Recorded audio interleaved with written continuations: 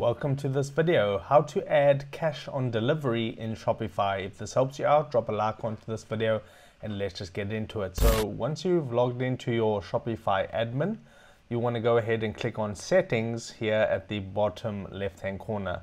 So click onto settings, and then once you've clicked onto your settings page, you can see all these options here on the left hand side, but you want to click onto the payments tab, which I've done already, and I'm on the payments tab. So you can see all the payment supported payment methods and so on, but you want to scroll down till you see this option that is manual payment method.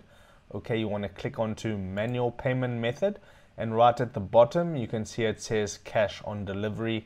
So click onto cash on delivery. Now you need to give some additional details which displays to customers when they're choosing a payment method.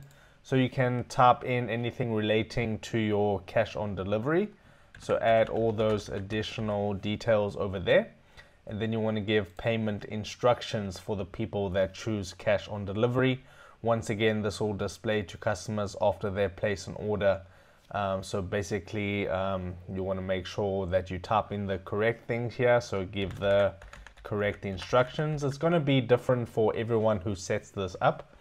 So I'm not going to give you some specific text to put in here, but then basically you just click on activate cash on delivery, and right here under manual payment methods, now it says cash on delivery.